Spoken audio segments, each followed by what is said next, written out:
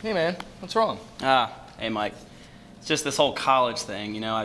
One of my professors actually just told me to write a paper on Wayne Gretzky. Like, seriously, when am I ever gonna use any of this stuff ever again in my real life? Yeah, I know how you feel, man. That's how I used to be too. But then I joined something. It's called the College of Business and Administration here at Bowling Green. Yeah, I've heard of it. It's a really hard program though, man. Honestly.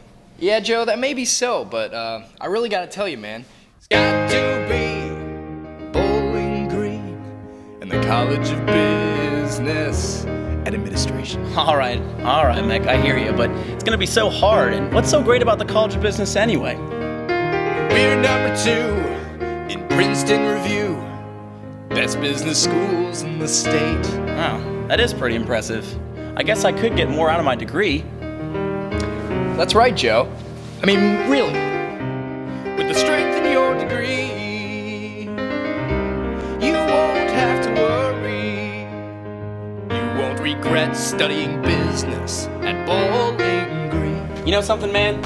I think you might be right. I mean, look at this place. I gotta get involved in this business thing. You know, in fact, I'll just fill out these papers and I'll talk to the dean. I just hope that I'm not too late. No, Joe, it's never too late. And I'm pretty sure you can do it too. I mean, come on. With a little hard work and a good GPA, you will be on your way. As you go through college, Joe, you're going to be taking a lot of courses. You really need to think about the future. Someday you'll have an interview and a job or two, and your degree will keep on shining through. Yep. You're right, Mike. And you did it, man. You convinced me. I'm gonna be a Bowling Green College of Business student next fall. That's it, Joe.